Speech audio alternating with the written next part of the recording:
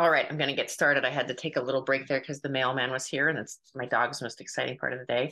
But I will be leading the call today. Melissa is under the weather, unfortunately. So again, thank you all for joining our fifth installment of the briefing. I believe it's our last scheduled installment, but that may change depending on what happens with the legislature. So I am going to share my screen, and then we can just dive into things.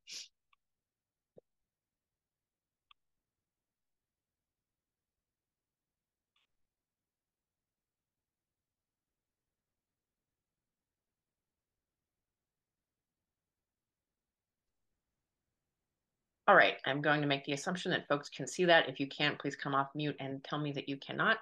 Um, but again, welcome. Thank you for joining us. I spent all day in the Capitol today, and I can say that I probably know less today than I thought I knew this morning. Just sort of indicative of how Harrisburg works. But some of the rumors we're hearing, some of these I shared previously, and we're still hearing them. There are some rumors that budget code bills like the fiscal code and the tax code could be finalized or passed this week. It seems less likely with each passing day. As of now, they have not been passed, and tomorrow is the last session day for the month. I started the morning being told by a member of the administration that the administrative code and the fiscal code will be passed today. Every office in both chambers I met with said, I have absolutely no idea what you're talking about. So that is, again, just really indicative of how things work in Harrisburg. And so also rumors that the December session days will be canceled. That's still out there. Not sure if that will happen or not. I think it depends on what they get done this month. And then I just heard Senate Bill 831, something we've discussed previously. This is the carbon capture and sequestration bill coming from Senator Yaw. I heard it's very likely there will be some amendments offered up to that tomorrow to make the bill a little bit better, but I imagine it's something that we would probably still be opposed to. But again, rumors have not seen any amendment language regarding that bill yet, but that's what we're hearing. And then 4 session days remaining for both the House and the Senate. So again, very little time to get anything meaningful done. The one sort of big thing that did happen, community solar has officially been introduced, or another version of community solar. This is House Bill 1842 from Representative Pete Schweier. It authorizes community solar in Pennsylvania. There is no grid services payment, which was one of the big sticking points previously. Under this bill, the PUC has broad authority to do quite a few things. One of those things is establishing a bill credit. DEP and the PUC may also issue temporary regulations to quickly implement the program that would expire 2 years after publication, so making this sort of a pilot program. And then it also allows state and federal funds to be used for cost recovery by the electric distribution companies. There's a prevailing wage requirement in there, so hopefully labor can be on board. And then a decommissioning plan is required. So all in all, a pretty decent bill. And as I had mentioned previously, we're hopeful that this can get support in both chambers. There are 25 co-sponsors as of right now, and 5 of them are Republicans. So again, that's a good signal. Don't expect any movement on this the remainder of this year, but early next year, we would be hopeful for a hearing and then possibly a vote afterwards. But again, everything is very preliminary, but a step in the right direction getting this language introduced. And then the Reggie decision, something we talked about last week that was big news. We still have not gotten any clear signals from the Shapiro administration other than regarding some timing, that they will probably not wait until the last minute to let us know or publicly announce what they're doing. But again, I have no idea if they're going to appeal or not appeal. We like to believe that they will appeal. We do have a whole host of items, action items that folks can take, and they're also all linked in the briefing digest that we'll send as a follow-up. So we do have our action alert that a lot of folks probably received, but please share. And if you haven't taken action, please do that. There's also a text bank that we're going to be working on that Melissa will be leading. You can email her to sign up for that. And it's really simple. There's a 15-minute training if you haven't done that, and it pretty much just involves like clicking a button over and over, because we're trying to reach, I think, all 32,000 of our members. So it's a lot of clicking. But if you're interested in that, please follow up with Melissa. And again, a letter to the editor definitely can be impactful. We know that the administration pays attention to that. So if folks want to write a letter to the editor, our new clean energy person, Nate, developed some really excellent talking points there, and we're more than happy to help folks craft that or help with submissions. So if you have not done any of these things, please consider doing so. And then there's always the option of calling the governor's office. So again, we need to keep the pressure on the administration when it comes to appealing the recent Commonwealth Court decision regarding RGGI. And then as far as committee meetings go, as I've said before, things are definitely winding down.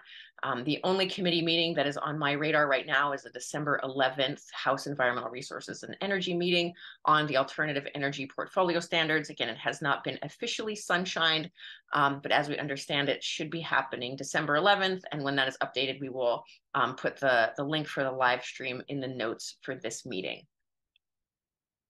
And then I do also want to flag that our friends and partners, Conservation Voters of Pennsylvania and Penn Future, are hosting an event to discuss the results of the recent judicial and county elections and the impacts that they have on our environment and our work. A lot of other partners, Sierra Club, Clean Air Action, we're all co-sponsoring this, and some of us will also be in attendance. So please consider taking the time to join that tomorrow. I believe tomorrow is Thursday, November 16th at 6 p.m. The registration link is here on the slide, and the slides will be shared afterwards. And if you have any questions about that, please feel free to reach out to us. But a nice deep dive on the recent elections coming from our partners. And that's all I have. It was a short week, not a whole lot happening, but some interesting things happening nonetheless. And then I will stop sharing and open things up for questions. Anyone have any questions? And please feel free, Melissa, to flag something if I missed something in my 8 minutes. All right, I see Phyllis has a hand raised. Feel free to go ahead, Phyllis. Yeah, I'm sorry I came in very late and I missed beginning of your slides.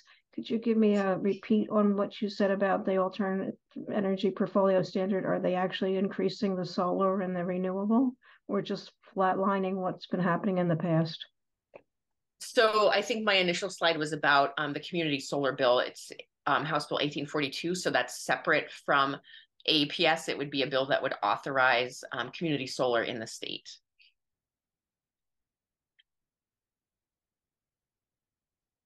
Oh, today's Tuesday. Thank you, Patricia. All my days have gone together. Howard, do you have a question?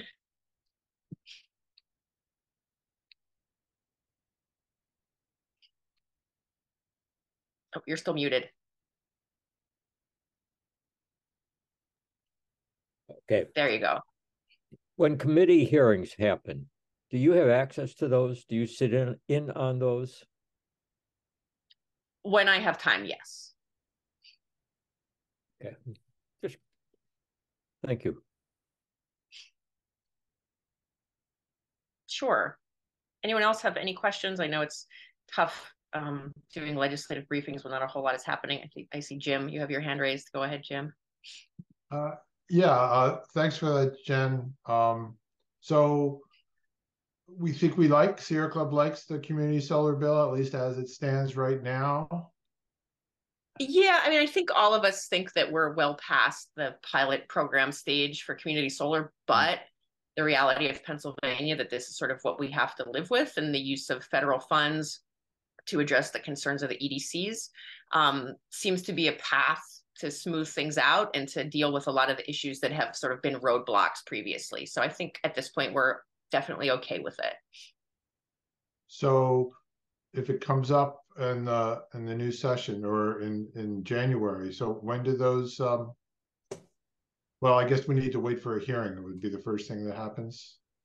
Yes, so we don't know what session days look like next year yet, but Representative Matsy has said that, they will obviously do a hearing first and then, an attempt to move the bill later. We don't know what the timing is. I've heard February is a possibility, but again, we don't know, but there would definitely be a hearing first.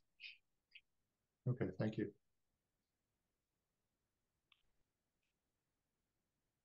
Anyone else have any other questions? Otherwise, this will be a fairly short call, but happy to talk about anything we've talked about here or anything we've discussed on previous calls is up for grabs too. Or we could give everyone 19 minutes of their day back. Hey, Jen, I have a question. Sure, go ahead. Is Reggie all or nothing in Pennsylvania? Is there any possibility of a Reggie light, given that we are Pennsylvania? Or is there certain uniformity or conformity that goes along with the other 11 states? So the DEP went through a 2+ year rulemaking to establish Reggie. And so, there is no Reggie light version unless the state wanted to come up with a rule that was a Reggie light version. And then even then, I doubt that, Reggie Incorporated would be willing to accept something less, so we're sort of in a situation right now where it's like we either have Reggie, we're going to, move forward and appeal this, or we're not going to have Reggie at this point. Now, the legislature can always authorize Reggie, but I don't think anyone here is going to hold their breath for a legislative authorization for Reggie. And again, they could do some sort of weird Reggie light. We know that one of the Senate leaders wanted to do a Pennsylvania only Reggie version, which I don't even know what that would mean. I'm guessing just trading within the state, but it doesn't really make sense when there's something tried and true already out there. So yeah, as of now, that seems to be the only alternative we have is just Reggie. Thank you. Sure. Anyone else have other questions?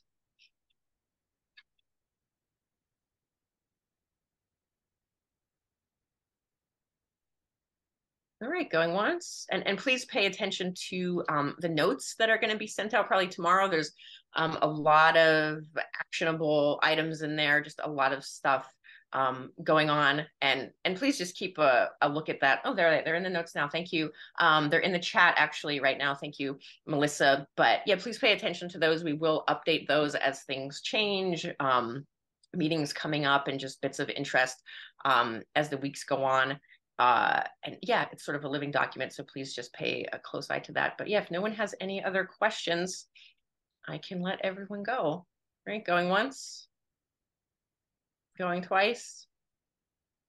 All right, thanks everyone. Thank you for joining. Take care. Have a good evening. Thanks, Jen, as always. Appreciate it.